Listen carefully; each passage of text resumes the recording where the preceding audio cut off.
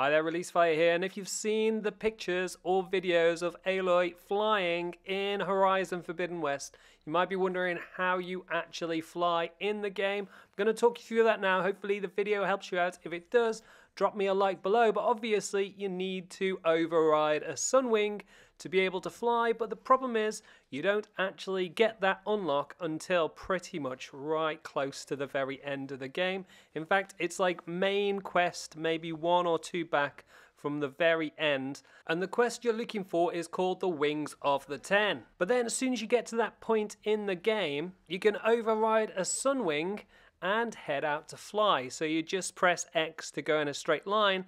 To go up and down, you might be a bit confused because when you press up, it goes down, and when you press down, it goes up. But you can change that in the settings really easily.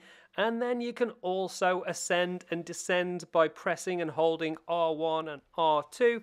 And you can land by pressing R2 as well, as you can see on the screen, on top of the tall neck in the deserts. And then you can call your Sunwing at any time by using the menu in the bottom left hand corner. So it's just press down when you've got the little icon of the Sunwing there, and it'll come over to you. If you're struggling to get to it, you might need to grapple to it, but normally it flies down and kind of throws you on its shoulder. The other things you can do a roll by pressing triangle, and if you set your axis to normal, then you can press up to go up and down to go down, so it makes it a lot easier to fly in the game.